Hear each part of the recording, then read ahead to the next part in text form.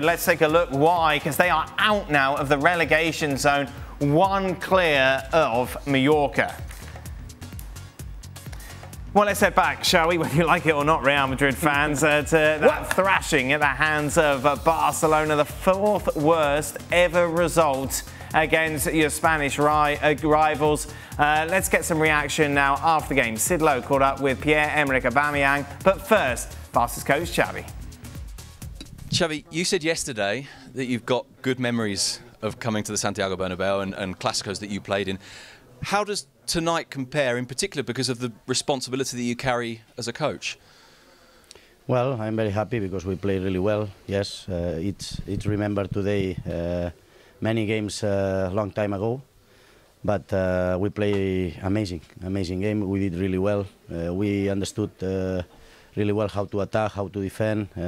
We play an amazing game, outstanding performance in defense, in attack, with concentration, with solidarity in defense, and we could have scored much more goals. I think we deserve much more goals, to be honest. So, but I'm very happy. I think it's the moment to enjoy. All the supporters, all the fans. It's a very good moment for us. Of course, just 3 points. That is the pity, is not a final. But maybe it means that we came back today, maybe. That's very significant, as you say. It's just 3 points, and in terms of the league title, it's probably too late because of the distance that Real Madrid have. But psychologically, emotionally, in terms of reinforcing the idea, this is massive for you, isn't it? Yes, maybe.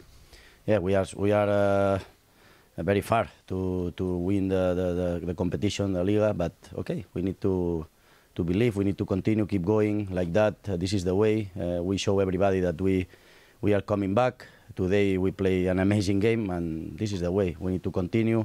Now a good rest, 2 weeks, but we need to finish the season very well, and I'm very proud of the players today. It's a very good moment for enjoying all the supporters for Barca. I know you're a man who's very committed to your style of play, very committed to the way that Barcelona have always played and really believes in it.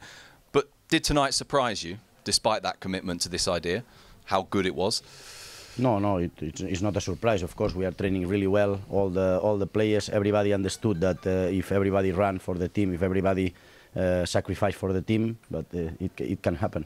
So very proud. The players run a lot, work a lot, and they are very good players. So yes, I'm really happy today.